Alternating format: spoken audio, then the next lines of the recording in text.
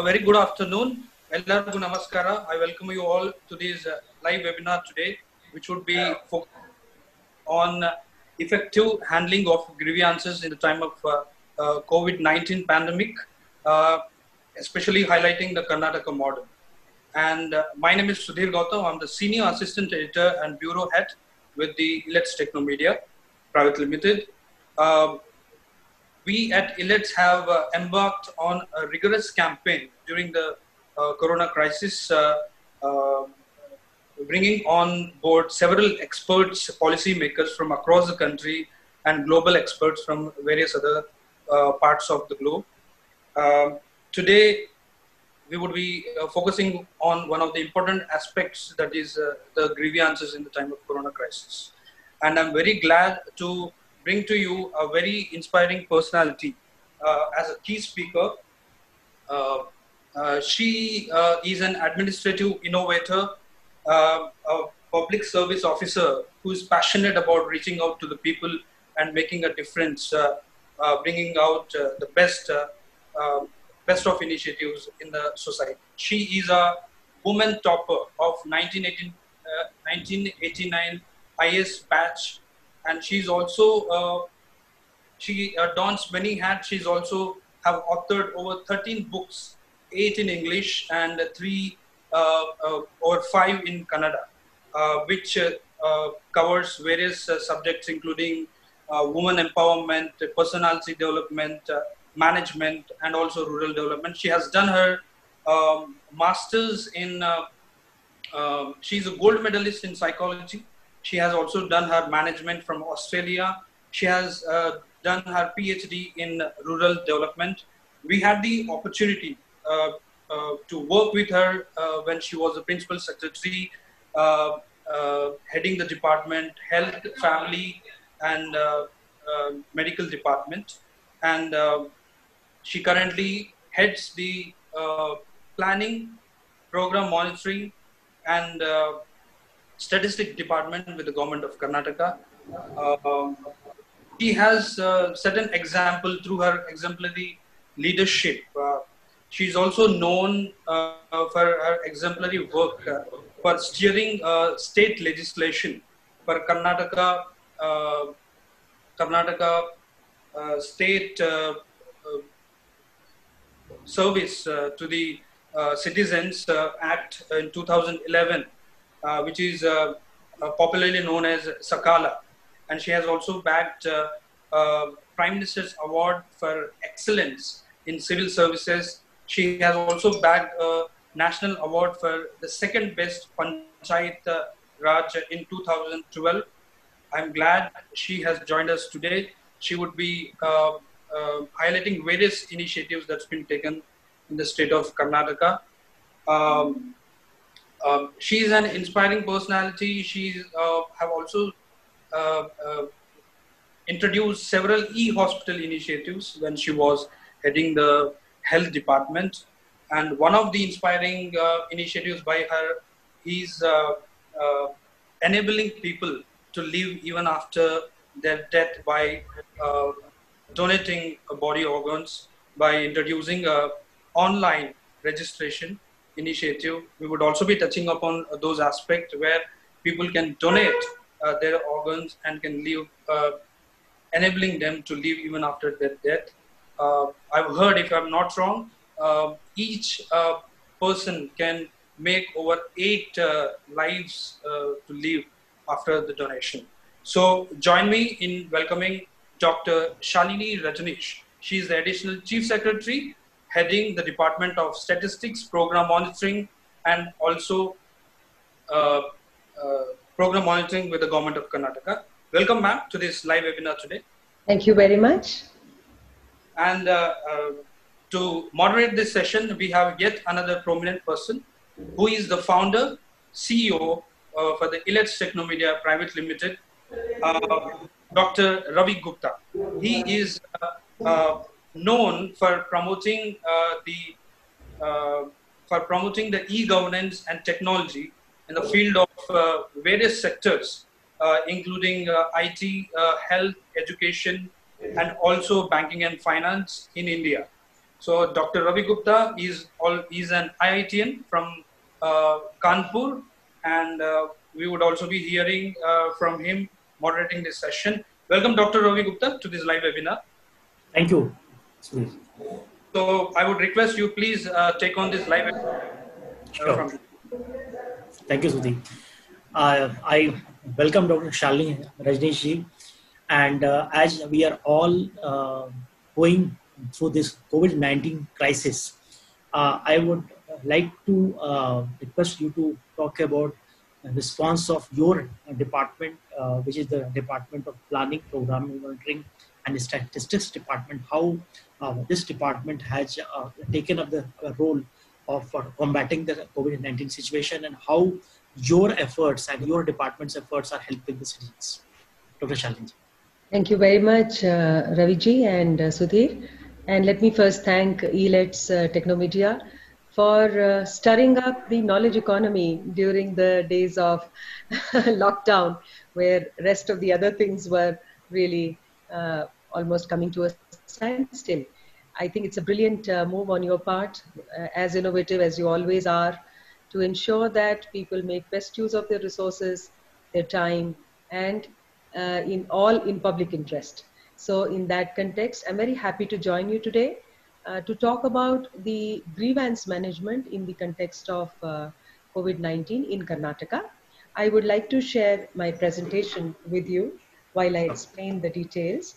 As you know that at the national level, there is a National Disaster Management Committee, which is headed by the Cabinet Secretary. Similarly, at the state level, there is a state level disaster management committee, and we had 15 committees which were set up by the chief secretary to monitor different activities. So starting from health and logistics and food and so on, there were so many of them.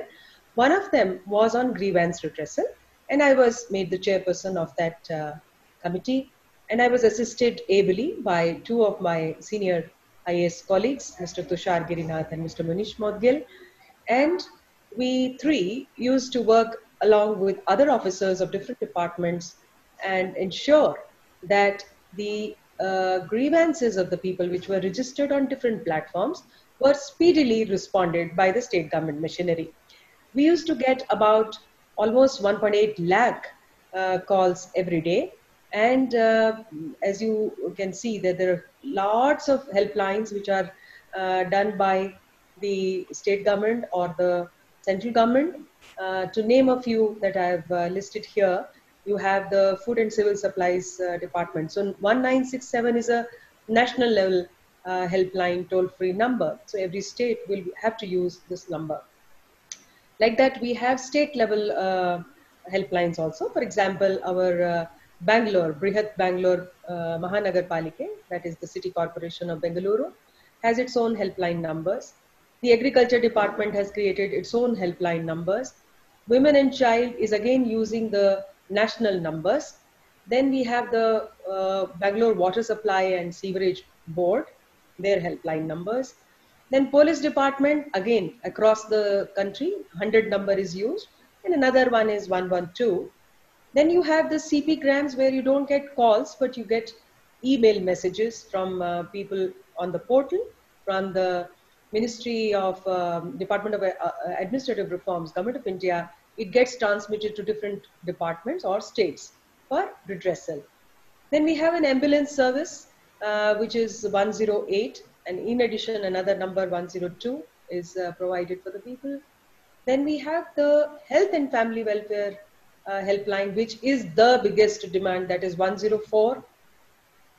Another disaster management helpline is also provided, and so on. So with all these put together, we used to get, we started with a lakh and odd complaints, but it went on as during the peak time of lockdown went on increasing. So which means that although we were doing the redressal, yet the problems of the people were really multiplying day in, day out. And there was so much to do every minute. So the process as is prescribed, to do the complaint management is that once a complaint is received by the respective helpline, they are supposed to forward it to either the state concerned department. So if it is a health related, you go to the health department.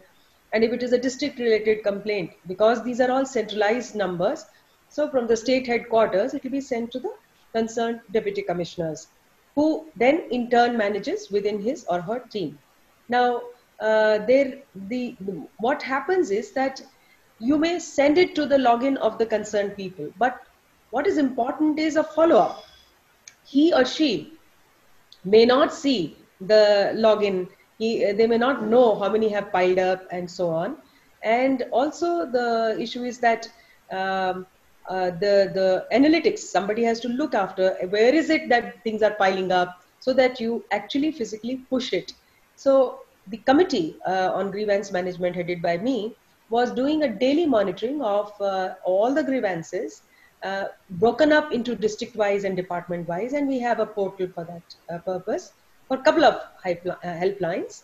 And we would then call up the person, whether it is the deputy commissioner or the secretary concerned, and say that, look, please look into your login, there are so many pending, and please pull up all your respective field officers down the line and see that it is quickly followed up. Now, just to have an analytics of what kind of complaints would we get on a daily basis. One very big, not complaint, I would say the call, was on information. So many people had a lot of curiosity, lot of confusion also as to what's going on. What is this lockdown? What does it mean? Will I get vegetables? Will I get fruits? Where do I go to the doctor? If I have this symptom, am I also COVID patient? And so on and so forth. So a lakh and odd, were only information seeking kind of thing. So the moment you give them the right information, then, the problem is sorted out there and then. Some of them were really action-oriented activities, which I have listed here. You know that during lockdown, many of the poor people, particularly the laborers, they would have no source of income, and they would ask for some food to be given. So the ration request or food request was one of the major area of people calling us on different helplines. Then we had people asking for travel help. Now, the guidelines of the Ministry of Home Affairs and Health Department, they were saying that only if you have a medical emergency can you travel. But sometimes you'll find that, there is a child left behind, and the mother had actually gone out for work to a different district, and she's stuck there, and the child is with the grandparents, and they're crying and things like that. Some other emergencies also were there, which were not strictly medical emergencies, and they had to be looked at from a humanitarian angle. So those kind of travel help were supposed to be handled by the police department, because they were the ones who were supposed to give permission. Otherwise, anybody coming without a travel permission on the road was suitably punished actually and sent back. So streamlining this particular thing was also very important in coordination with the police department. Then a lot of calls were on medical assistance. Now what happened was that some of them, are, for example, having diabetes. Now their medicine has got over. Now, there's no online delivery of medical, medicines to your house. So what do? And you can't survive without them. Somebody may be a heart patient, somebody may be a pregnant woman, and things like that. So these were all on one side for the medicines, and another side is that you have to go to the hospital or the doctor physically. So telemedicine doesn't help. So that is where we used to provide actually a door delivery or door service of our ambulances and take them to the right hospital or the doctor, government doctor, because that time even private doctors were not really available. So these had to be physically attended to by actually sending a person or a vehicle in to their doorstep. Then there were some very interesting complaints on social distancing not being followed, masks not being put as and when the rules were made. And people used to say, look, that person is not following the rules. Or when we said that if you're traveled from abroad, you must get yourself notified, and you must have a checkup, and you must home quarantine yourself. So people were very carefully watching what is coming in the news, and they would also be a watchdog for others who were kind of violating the rules. And that was also again a very helpful thing. And we had to go back to them and say that you have to follow the rule, and whatever necessary protocol had to be followed was actually done on one-to-one basis. Some of the other complaints were initially on, the medical supplies of sanitizers and masks not being available. So we had to go to the concerned place. Now, what I'm showing here is the last days, that is yesterday's pending count. But the numbers were huge in the last 1 month, because now they've almost come down to insignificant number. I will now take you to the journey as to how did we go about, one, attending to the calls and complaints, and another, proactively creating a strategy by involving respective departments to ensure that future grievances are actually reduced. So awareness generation, as I said, was very important. When I said 1 lakh calls are only to know what is what. So what do? You have an IEC committee. And what they do is they create a lot of audiovisual material, which was then circulated through all kinds of platforms, whether in print or TV or radio or even social media. And also by, because your house-to-house announcements and all were much less. Yet, even in the police vehicles, we used to keep those audio cassettes on and say, this is what you have to do, this is what you should not be doing, and so on.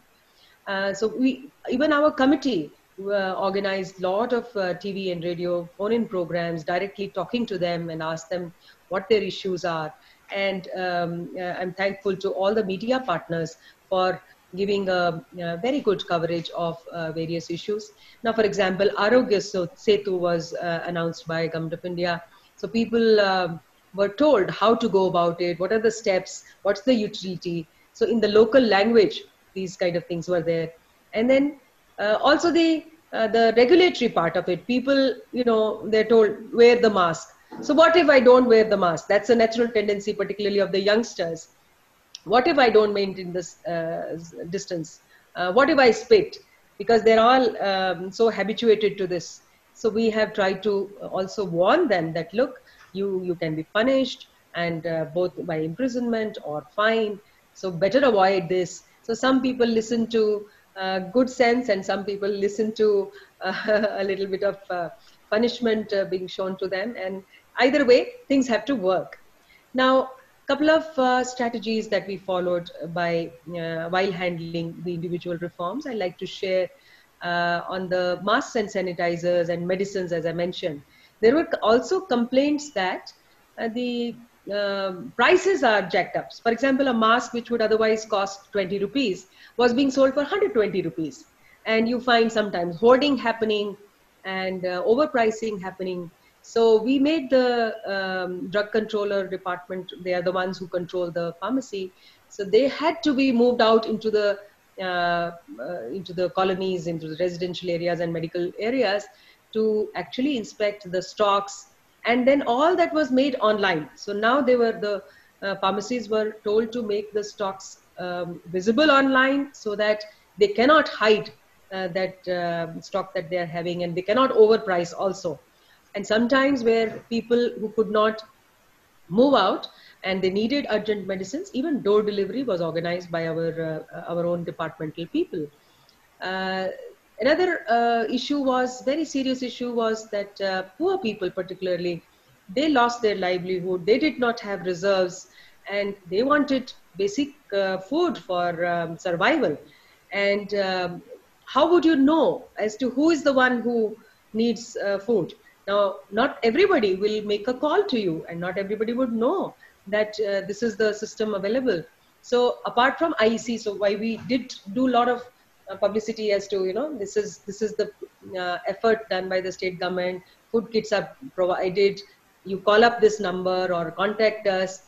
Apart from that, the NGOs were involved and so on.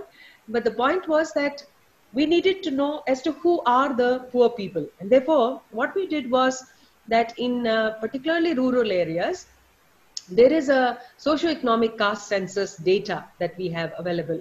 So what we try to look into those underprivileged set of people, and the panchayats were told to form a, task force, local task force, and see that those people, whether SC, ST, or some elderly men, women, and single women households like that, they were all supposed to contact them, find them, find their requirements, and then do the door delivery. So similarly, things were done in the urban area as well. The other major issue all the states have actually suffered is the migrant labor issue. And they need both food and shelter. They don't know where to go. And earlier, they were on the work sites, but suddenly all the work stopped. So the contractors ran away and they could not come. Even if they wanted to, they could not come back to the work site because of lockdown. And these people were left nowhere. So they were the ones who were brought to a particular shelter. We used all our hostels of the department to make them stay there and provide them cooked food and so on. Now the issue was that how do you know who is the migrant labor, where is he or she, and what numbers and what provision you have to do? There's no clue, because unfortunately that kind of database is not available. So we again try to search through various databases that we have, and I must admit that there is a paucity of that data. We don't have that data in either central or state level databases, and we were somehow trying to just do some trial and error. So we tried to talk to all the construction site people, particularly in city like Bangalore. That's the large number where construction workers are the ones who are generally belonging to this category. So we have a construction workers welfare board, and there are many people who are registered in that, and we could take the data. Some of them had their phone numbers registered. Some of the phone numbers were also becoming unresponsive. So that's how we got to know where all people were there, which all sites they were there, and they were tried to reach out in different methods. Then we involved a lot of CSR funds and NGOs. So on one side, we use this opportunity to set right our databases. On the other side, we have set up a platform and a portal where we have tried to link the work of the government towards labor welfare activity with that of the CSR funds and the NGOs who would do the outreach with the help of the government departments. So this is now something which is a sustainable thing. So even in future, we get issues of any disaster types. So these are the people we have enlisted, these NGOs. Now we also went to, for example, Darpan portal. There are 5,200 NGOs who are registered for different areas. So now we have that database and we have their contact numbers, and we can immediately, seek their help wherever it is required. We can train them also in the days to come for handling different types of situations. So that is something which will go a long way in handling issues like this. Health grievance, as you know, was a huge problem. Mainly everybody was concerned with health issue. And we found that the 104 helpline, which was actually having a capacity of 20 to 30,000 calls a day, would get more than 1 lakh calls. And obviously it broke. So it could not, take that kind of a rush. So what immediately came to our help was a voluntary service given by medical doctors, private medical doctors. Step One company offered, a platform where 104 would be linked with an IVRS facility, and then we could break the calls into requirements, because people even with non-health issue will call up 104. They don't know where else to go, because 100 number is the other number they know, that's police number, but police will not handle issues like food packet and stuff like that. But let me tell you that a lot of voluntary help has come forward, particularly from the medical community, even those who were not in the government sector. And we have been able to satisfy people on the telemedicine front to a large extent. So whosoever wanted a doctor to be consulted, we would take that number from the helpline, pass it on to the platform of the doctors, and as per their convenience, they would call back at their cost. They would call back that person and give a one-to-one kind of a consultation and tell them what is to be done. And in case, again, some medicines were to be given, or a fever clinic transport needs to be given, all that was organized in one big loop. So it's a very beautiful arrangement which has come in, and I feel that for the days to come also, now that situation comes back to normal, if at all, in days to come, we must have a supportive, interactive kind of a platform between private sector and government sector, so that we work together in whichever area of coverage that we have, so that overall the citizen does not feel neglected or deprived of the medical facility. So it's a very good example that the community has set up, and it should be continued in future as well. Ambulances, as you know, we have limited ambulances. We have one ambulance for about 10-kilometer radius. But here, since no other vehicle was available for any medical requirement, and even sometimes non-medical requirement also, we had to, non-COVID requirement also, we needed these ambulances. So the 108 management tried to get in more of private ambulances into the loop, and they tried to engage some of the Maruti vans, which were converted into ambulances. Then capacity building of lot of people was done to engage themselves in this kind of service. So they were able to then take care of the calls, because 108 is like other things probably can wait for 24 hours, but this will be like golden hour. Hour, every minute is very, very critical. I'm very glad to say that fantastic service has been done by the ambulance people by extending their capacity. Similarly, we had a lot of people facing anxiety. So I may not be having COVID, this thing, but just by listening to that thing day in, day out in the TV and media and all that, many people start getting mental health problems. So almost about 40,000 people, which includes the about 4,000 people who were found to be COVID positive, were all given mental health counseling through a telemedicine approach. And this works 24/7. All these helplines, they work 24/7. So sometimes in the night, sometimes during the early morning, sometimes during the day, the counseling has been done. And that has helped to a great extent in recoveries. We have, in fact, documented this, that mental health counseling has ensured that the recovery is much faster, and the problems like suicide or some of these crimes also sometimes, all that can be mitigated by proper counseling by the qualified people. And we have some of those emergency requirements where people are stranded and they need police permission. So initially people were calling up 100, and 100 was chock-a-block. How many calls can it take? But everybody was trying to call that number. So there was a system which was developed by the police department. It is called ePass. It's an online system where you can just log into your requirements. You can give your Aadhaar card or some identity, and you can mention why do you need this. And there were officers from the police department who would sit through these requirements and requests and immediately ensure. So lakhs of e-passes were issued. And as a result, I feel that the normal life of the people was not really, under distress, despite all the contingencies which have been existing. And the major factor in this case was the fruits, vegetables, groceries, etc. Because people don't have that stock in the house, and fruits and vegetables, after all, how long can you really store also in your fridge? So every 2 to 3 days, you need another fresh supply. So we had, again, an excellent innovation done by our horticulture department by linking the farmer directly to the market in the city particularly.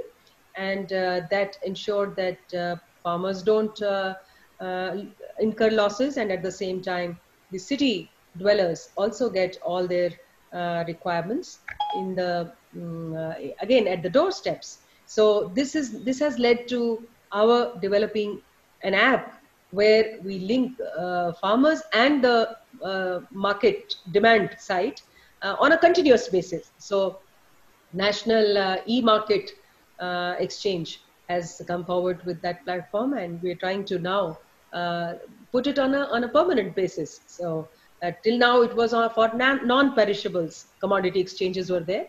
Now we are taking it to perishable commodities as well. So this will help again in the long run, and we look at also processing part of it, or setting up MSMEs for creating some good greater shelf life, nutritional food items, and then linking it to the marketing facilities and so on. Another thing we found was that when the packages for Prime Minister's Garib Kalyan scheme was announced and it was sent through DBT, uh, people didn't really know to whom it is going, to how many people is going, and we used to get a lot of calls. I have still not received any amount in my bank. Somebody will say, I don't know whether I've got it in my bank because I don't have any wherewithal to go to the bank and find out whether the amount has got actually credited to my account. And even if I have got the amount in my bank, I can't go to the bank and get it. So again, the task force that was created in the village level or ward level, they would, on behalf of the citizens, go to the banks or the post offices or to the ATMs, and sometimes mobile ATMs were organized where people could be given the facility of taking the cash in hand without any hassle. So I have just given a couple of examples, but they're huge, as I said, lakhs and lakhs every day. So I just wanted to put together what were the challenges faced, both from the point of view of administration as well as from the point of view of the citizen. So mainly citizen, I would say that so many helplines actually are very confusing for them.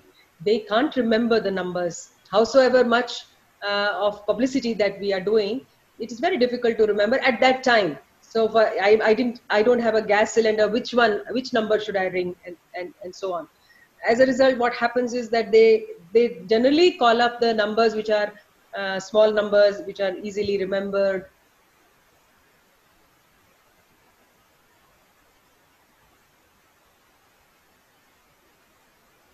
So a lot of connectivity at the back end was required. Among the helplines, a lot of coordination had to be done.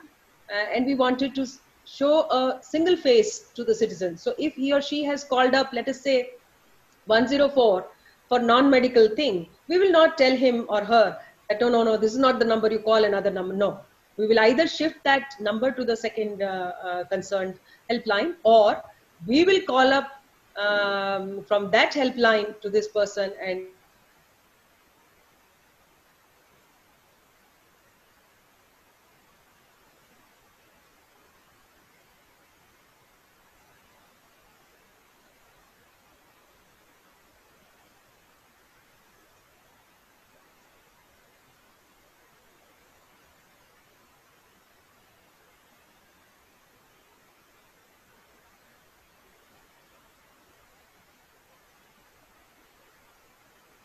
see that they are able to immediately attend to the calls and provide relief to the people. So what we did while all this was happening, we tried to look for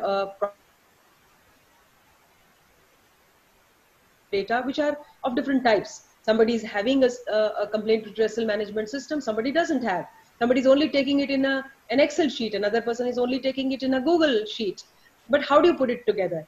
So we came across a software which is called Freshdesk, and this is able to take, a data entry made at 104 in real-time basis, and a data entry made in, let us say, 1098.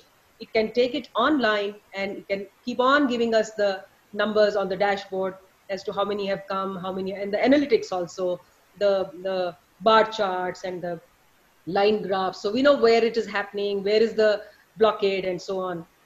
So that is one which I feel is an opportunity and well utilized. And this will go a long way in interlinking all our helplines in one platform and give better efficient monitoring of the grievance redressal. Another, again, a long-term thing which will come, which has come across, is that apart from number 100, 112 is another platform by the Ministry of Home Affairs for the entire country. Like in US, you have 911, and UK, you have a single number.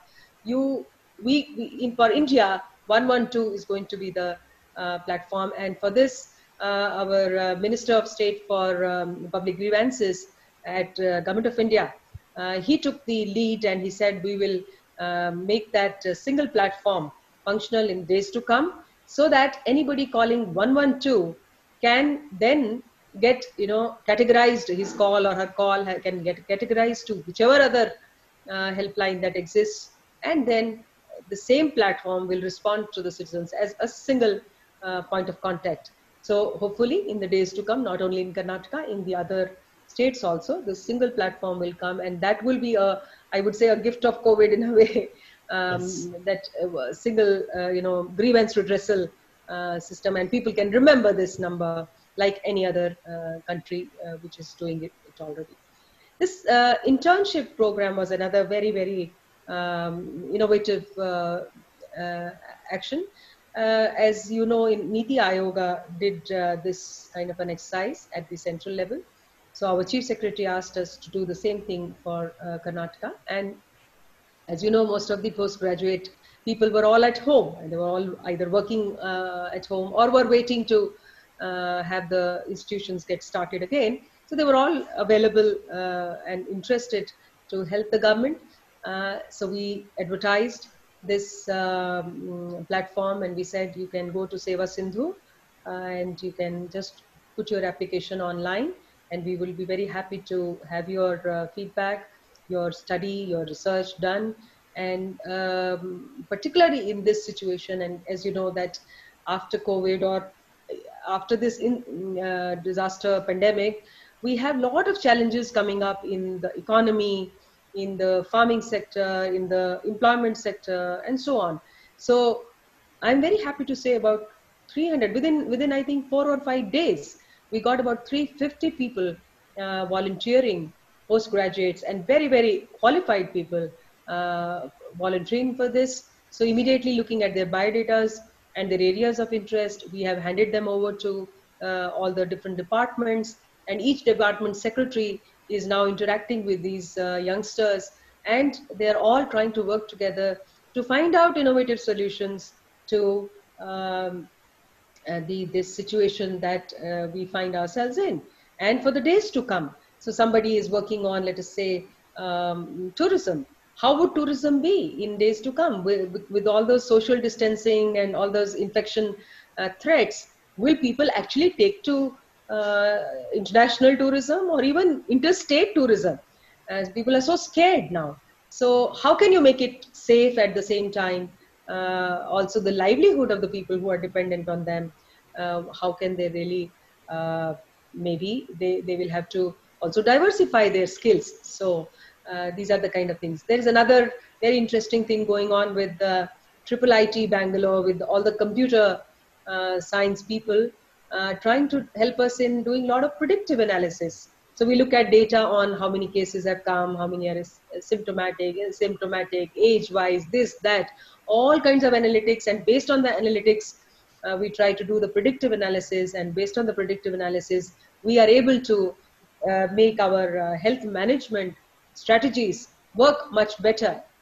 So these are some of the initiatives which are happening across. So this is where I, as planning department secretary, can really coordinate with all other departments to get them going. And last of all, we are going to very soon launch an idea platform. As I said, something already exists, but this situation has made us do something on a sustainable basis. So we are creating an idea platform on our planning department website, where not just interns will be locked in for say 3 months time, but anybody, now all the viewers of this webinar may like to have some innovative solution for different situations.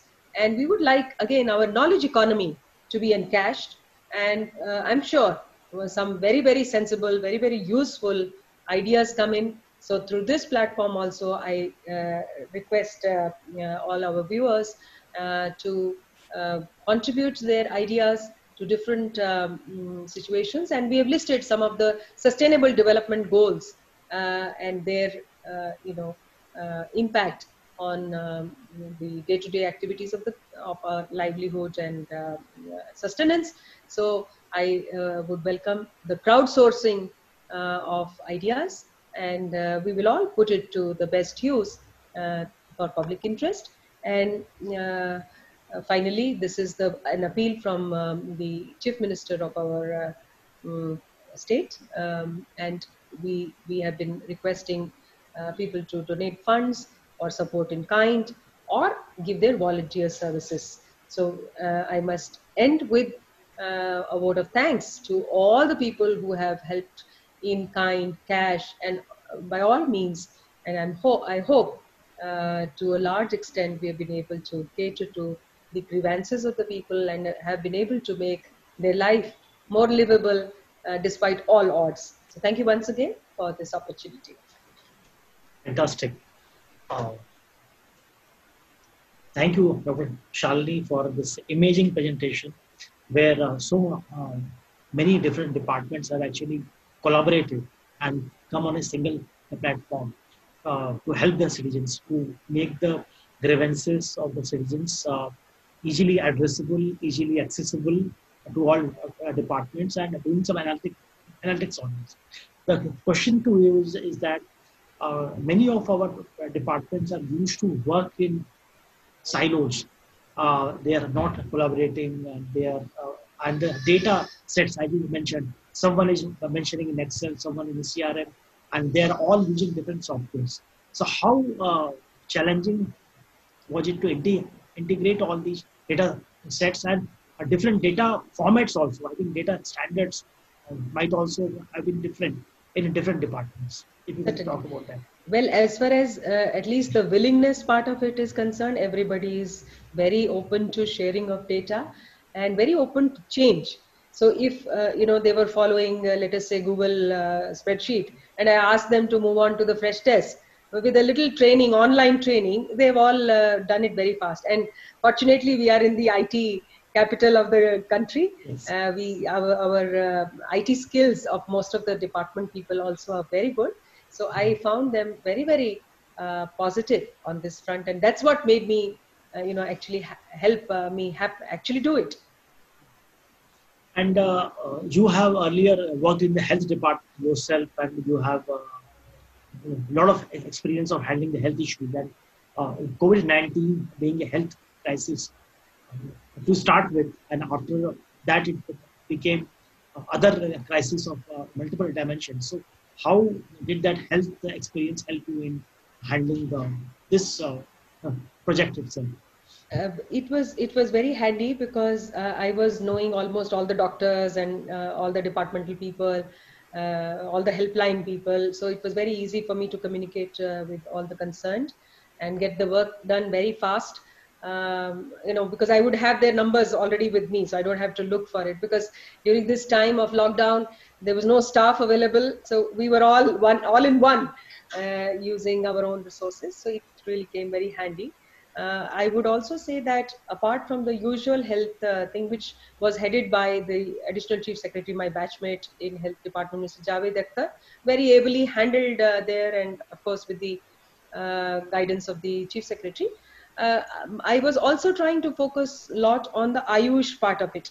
So in the awareness building, we were trying to tell people to build their immunity by very simple, whether Ayush practices, whether it is just drinking some good concoction of spices and herbs, and taking steam, and apart from hand wash and mask that has been medically examined, then also doing pranayam, yoga, just to build your website, take a little more of sunlight, things like so. Wherever the opportunities were there, we're trying to tell people, look, don't wait for you to become a bait of COVID. You strengthen your immunity, use this time and opportunity to build up your health, to face not just COVID. Tomorrow it may be dengue, and day after it may be something else. So we have to strengthen ourselves to be able to battle the virus. We have been like reading about that government can use data analytics, predictive data analytics, big data, all that stuff. But there are not many actual cases of actually happening this. So do you think that this Yes, was a project of that dimension? certainly.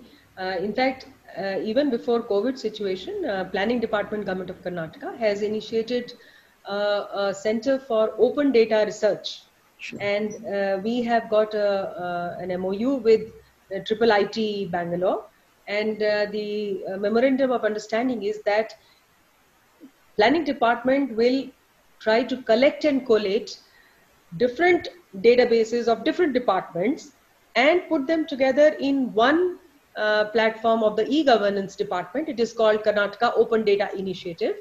And we're trying to now pull out one by one the databases, put it in the KODI, and then from KODI, the triple ITB will take the data and do the analytics as per our requirements. So planning department will tell them, look, I have to handle malnutrition issue, or I have to handle this issue, that issue. So that kind of data sets will be pulled out of KODI and handed over to them. So already that is being done in terms of COVID. Again, we kind of heightened that activity, and it is going to continue over the days to come, particularly for the SDG goals and targets. It is going to be very useful because we have to focus our efforts into very, very essential areas and priority areas. We can't spread our resources and efforts across the state. So if it is a problem in a tribal area, we need to find the interrelationship between so many factors and see to it that we do a whole hog kind of an attack on that problem and solve it. Yes. As you mentioned the topic of SDGs, and we are aware that your department has been working on it for many years. If you can bit of explain about it, that what are the initiatives your department is looking at on the SDG front? Certainly, as we all know, that Sustainable Development Goals are set up by the United Nations, and it is called generally Agenda 2030, which means by the year 2030, the 193 countries which are signatories to this agreement should achieve a certain level of human dignity and human quality of life, and which is very critical to the planet, the well-being of the planet as a whole. So it's not a question of A, B, or C, but it's a question of the entire humanity. So in this regard, planning department works with all the departments of the state.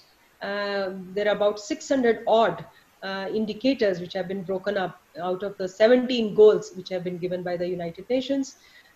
I'm just telling you the numbers because it is that kind of a micro level, minute monitoring. So we have a platform where every month we monitor the progress made vis-a-vis the targets which we have set up. So for the next 10 years, the targets have been broken up so that slowly and steadily we reach to the level we are supposed to reach by 2030.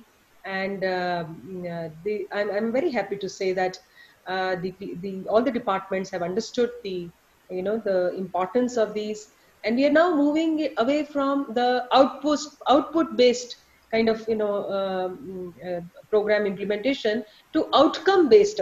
That means I don't have to calculate how many people were given employment under NREGA, but I have to quantify as to how many people are still unemployed. You see, so that's the outcome. I don't want, my target is zero unemployment, let us say, by 2030. So I must ensure that I move continuously toward that goal, that outcome. And now we start measuring the outcomes. Sometimes there is a qualitative data, sometimes there's a quantitative data, and everybody has to be sensitized to this, because earlier, all government departments were happy giving physical and financial figures. How much I spent was more important than what actually happened.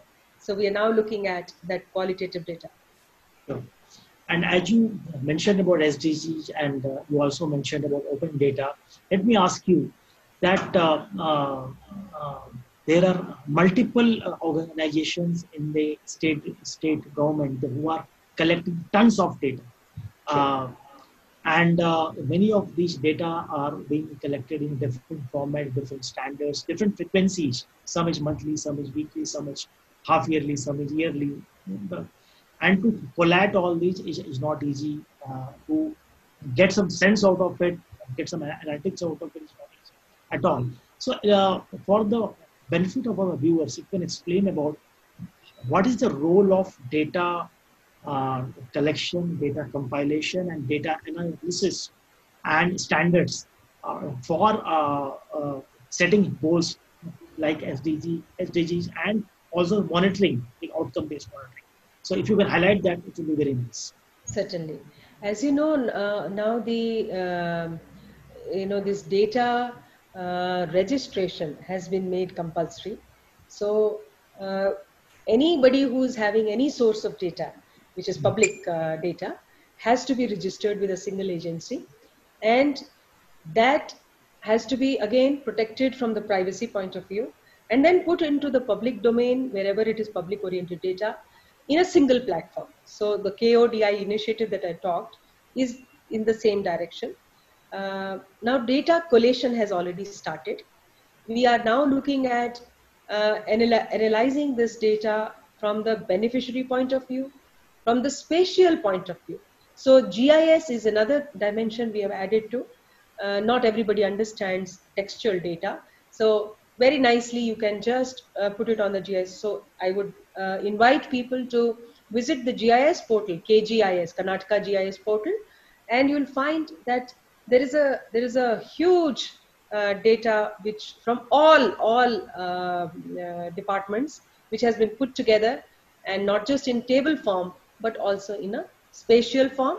In addition, we have provided a facility from of query building. So I also invite all the researchers to use this data, put in your queries. If that query is not answered, we can build up the report for you and provide. So I feel that this data is today, now we can organize and put it. It's time to monetize this data. There's a huge opportunity waiting in it. One of the very simple things which I mentioned already is that you have so much of agriculture and horticulture produce, but the same is not processed or same is not marketed. So the business people who are looking for business opportunities, here is the opportunity. You know in which area what is being grown, whether grapes are being grown or mangoes are being grown or pineapples are being grown, and what they can be converted to, how value can be added, where they can be marketed. You can look at it from all those angles. And I feel that this data provided in one platform can lead to a wonderful economic revival and economic activity spurt. And there are cases globally where governments have used these open data platforms for involving the startups, involving the That's private right. sector. Startups can use to make apps out of it, which are useful. So, are like each of department like looking at these opportunities, and also with the researchers. Like if you talk about the people who are doing PhD, and they are say doing research on agriculture, and Yeah. they will have a challenge in having access to the right data. So each your department is looking at collaborating with research institutions, startups, and the industry.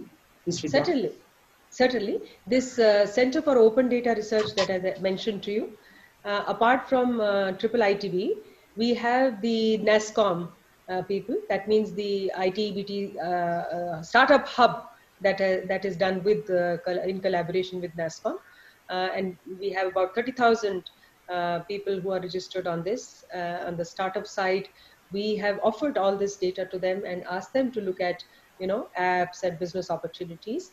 And at the same time, we are also having a collaboration of Public Affairs Center. Public Affairs Center is looking after, again, the analytics from the social perspective side of it. So on the welfare side of it. So we have all these different stakeholders We have ISEC, we have Indian Institute of Science, we have NIAS. So like that, all the IIM Bangalore, we have all the stakeholders, participate in this kind of an initiative, and I'm sure it will be made available to all those who would like to make use of it. Sure. There is a there are questions on your screen. If you can look at it, the Q&A button, and there is a question which straight away relates to what you just spoke about. The question by Ashok.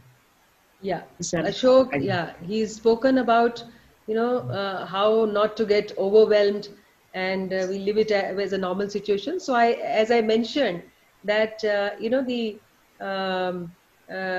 one is you have to build your immunity, and second is this counseling, that online counseling that happens. So we tell them that to take it easy, it comes and goes. So this is how we tend to handle the community on the pandemics. And the another question by Arpit Gupta says that, how did your rich experience in health department come in handy? You've already asked this, yes. and I've answered it. Yes. And then Souvik Goswami is saying that, being a policymaker with vast experience in governance, what's your opinion on the way India handled COVID and lockdown as a governance model? So, well, I think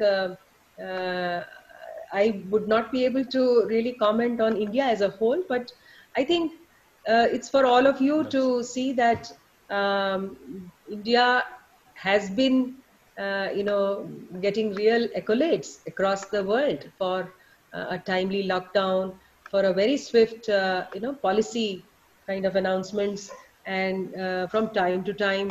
So I know that all my colleagues have been working day and night, to see to it that, to anticipate what the issues could be, trying to get experience from across the world as to, how Italy is handling, how China would have handled, or how America is handling, what not to do and what could be done.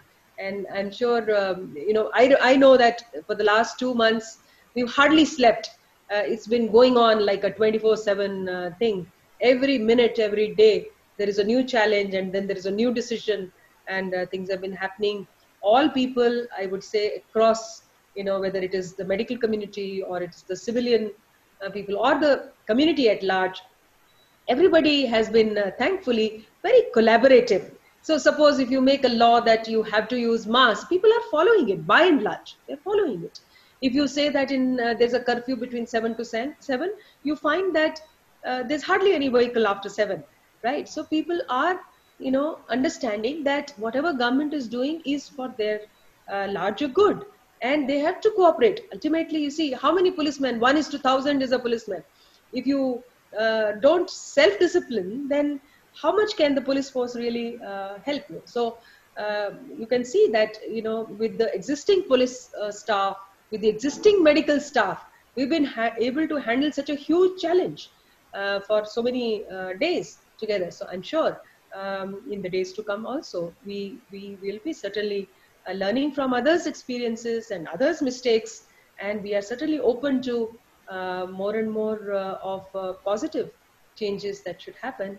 And that is why I said I welcome from the viewers your ideas, your innovations, your suggestions, and we'll be very happy to accept and implement them for the larger good.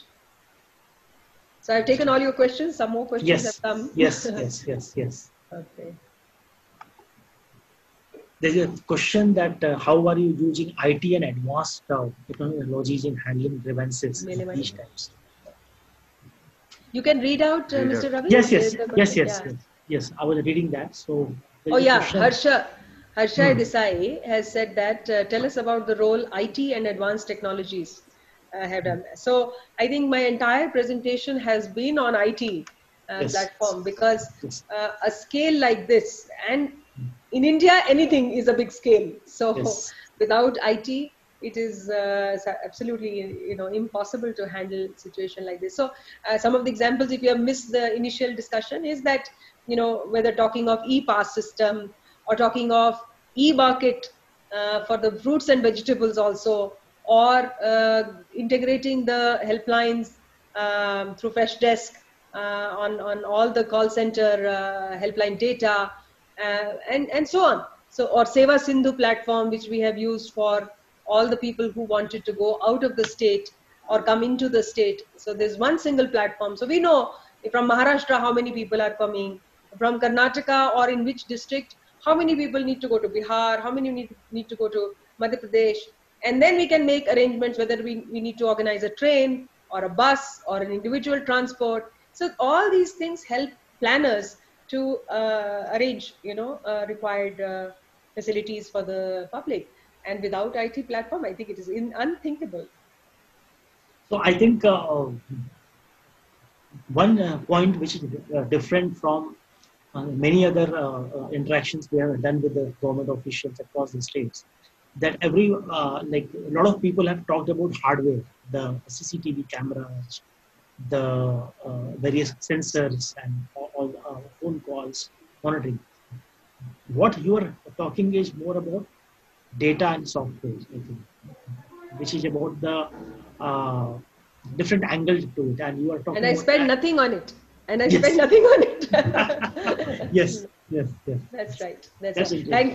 Thankfully, while everything was locked down, our internet was on, which kept us really connected to everybody, and we could, continue with our efforts.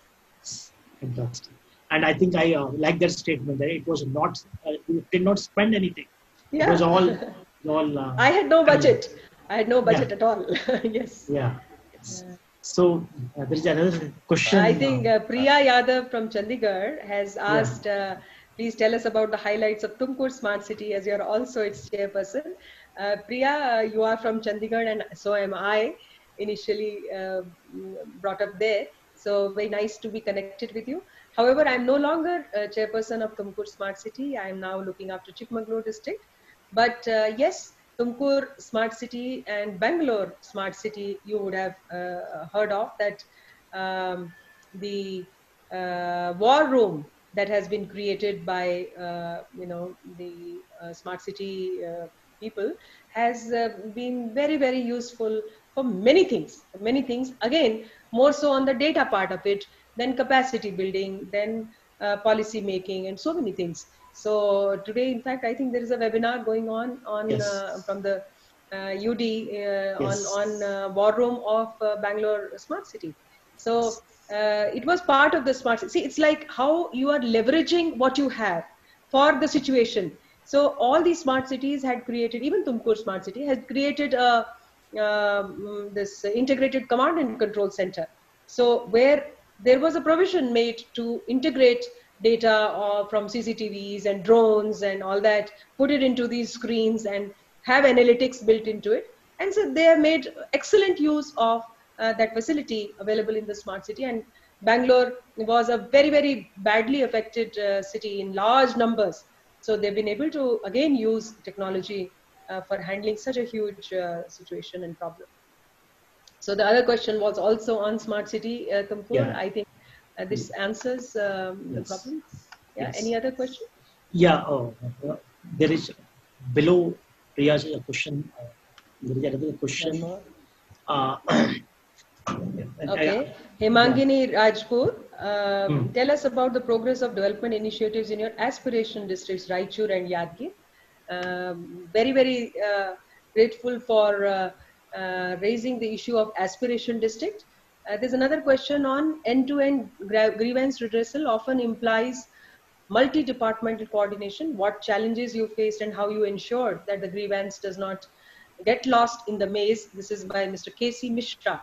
So, and one more question. I'll take all the answers together. Yes. Gopi Arora says that in order to run industries, the state need to get back migrants who move out of the state due to the pandemic. What are your inputs? All right.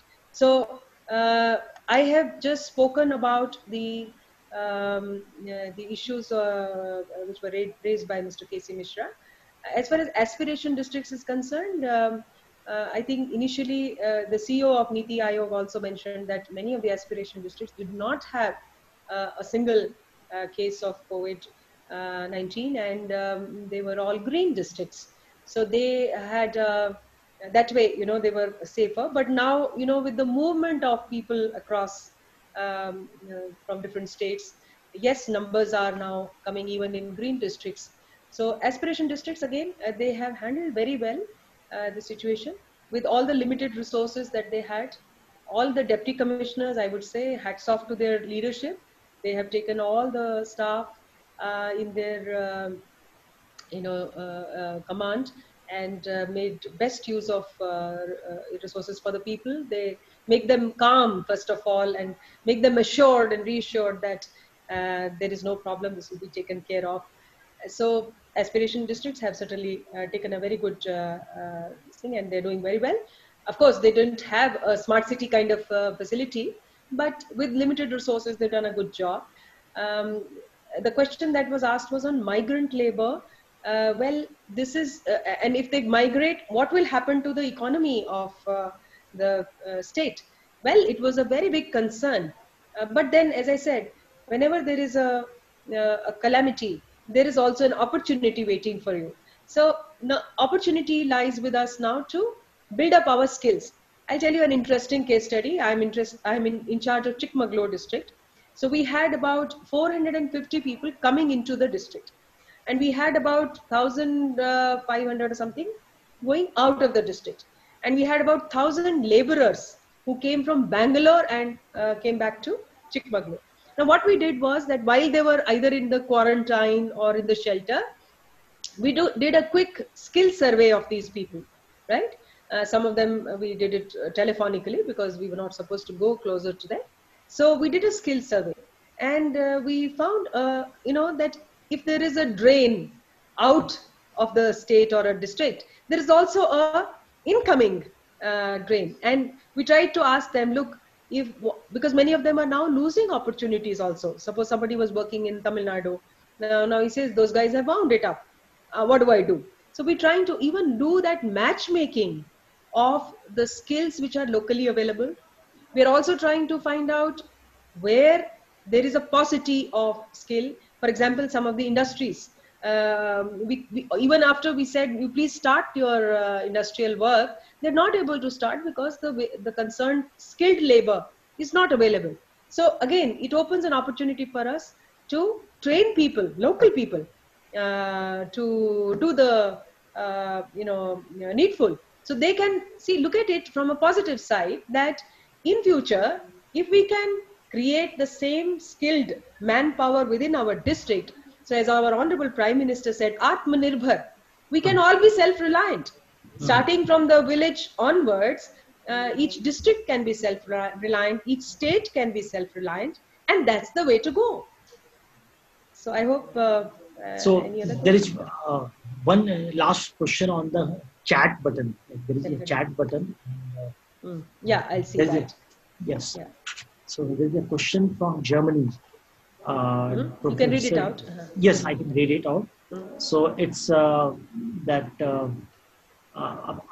there are pregnant positive cases, and I request you to share if there is any data on the management and where can be accessed, as we are working on management procedures with food and herbs for pregnant ladies under Max Planck Institute, Germany. So this is a question by Professor Dr. Amina Akhtar. Oh, Dr. Amina Akhtar is working with Karnataka government, but I have already put her across with the Rajiv Gandhi, university. And well, the point is that in Ayush, there is a good promise of alternative medicines, and I personally believe a lot in alternative medicine.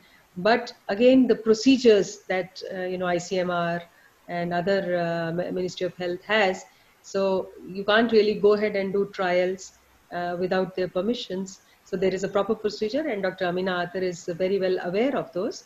I'm sure anybody who has such alternative treatments and possibilities of treatment has to go through that procedure, and it can be done. So I cannot really share the data of pregnant women. I can say how many are there, but to actually do the trials may not be possible straight away. Sure. And I have a question in the end, it's not here. I'm asking the question that this crisis has shown us all that IT is important. People have been working from home, and you have just talked about data, like analytics, data collection. Uh, Post COVID, do you see the rise of further rise of IT and data analytics in the government that and will work from home also start happening in the government sector in a bigger way after the COVID? I think, you see, TCS, for example, has already announced that for so many months to come, they will prefer work from home. And many of the IT industry is following suit. It makes a lot of sense. And some of them have even said that productivity is better because particularly in, big cities like Bangalore, person spending 2.5 hours to reach office, how much of unproductive energy loss, I would say, that's happening. And if it can be saved, why not?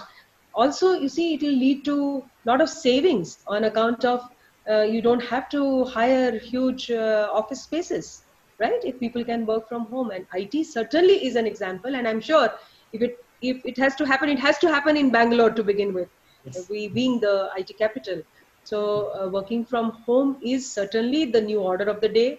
And we realized that, I have, for example, a staff of 140 people, but I was managing it with maybe 3 or 4 people last 2 months. So mainly on the basis of the tools that you have. And let me also add that my own daughter, who would love to do the online classes. So she says, why do we have to go to school? So they're very happy. They're very happy. She's learning good enough and she's interacting. She's happy. So distance learning and online learning and all could be the future of the country. Why not? But my specific question was regarding the government, like work from home in government is not popular enough. So It's do you not see? popular, but we Yeah. have a semblance of this facility. We've got something called flexi hours. Okay. So for the group A category people, and also for group B, there are certain guidelines already available in the secretariat, for example, that you can work flexi hours. That means so many hours you have to do in a week, let us say. So suppose I come at 9, I can leave early, so I can leave by 5. Or if I come at 11:30, then I should leave by 7 or so, something like that. So there is something called flexi hours available in the government, but as you rightly said, it's not so popular. Over the days, maybe it will take shape. But the again to do that, we have to shift to the e-office Yes. completely. So Yes. we had already started before last year itself. We have started moving. So the order passed by Government of Karnataka is that no new manual file will be created in the secretariat. So everything has to be done. So we started with the secretariat. Every file will be newly created, will be an e-office file. So once it is on e-office, anybody and everybody, whosoever, wherever they are, they can work on it. However, I think many of my staff, for example, although they're conversant with the working on computer, but they don't have a laptop at home. They don't have a computer at home. So maybe some schemes like we have been earlier giving loans for a scooter, buying a scooter Yes. or a home loan and all that. Maybe we have to give loans for buying a computer and or a laptop. And that once they have that facility at home, only can they come online and work from home. So we have to create that facilitating environment in the days to come. And one more last question which I have is that a lot of citizens have to access the government offices. A lot of citizen services are online already, but many still are not. So do you see that if the social distancing is a norm in the next stage, so do you think that more government services will happen online? Yes, yes. Honorable Chief Minister of Karnataka already took a meeting of all the secretaries. He has already initiated a lot of reforms in the wake of COVID-19, which need to be done in the days to come. And one of the reforms is this, that we should try to attempt even 100% of public services going online. And with the mobile penetration, smartphone penetration being so high, I'm sure for the days to come, to in keeping with the social distancing norms, people should be able to access more and more services online, and they don't have to visit the offices. So it was pre-COVID target also, but more so Okay. post-COVID. Great, fantastic. Great to hear this. And Dr. Shalini, thanks for an amazing presentation, an amazing conversation, and very glad and amazed to see that how Karnataka state has risen to the occasion, and all departments have come together, and you have like steered this data platform, open data platform, and collated all the grievances together to address the citizens' issues. So, I would like to thank the leadership of our Honorable Chief Minister and our Chief Secretary for taking the leading role and guiding the entire bureaucracy to deliver what was desired for the citizens at large. Thank you very much. fantastic. And Dr. Shalini, we at Elets in these challenging times trying to connect with several departments across states and understand how are they responding. Your suggestions on our work will be grateful. Yeah. Certainly, as I said in the beginning itself, that Elets has been able to stir up the knowledge economy, and it's a really very enlightening and very heartening that you have not sat back in the lockdown and just watched, be a viewer.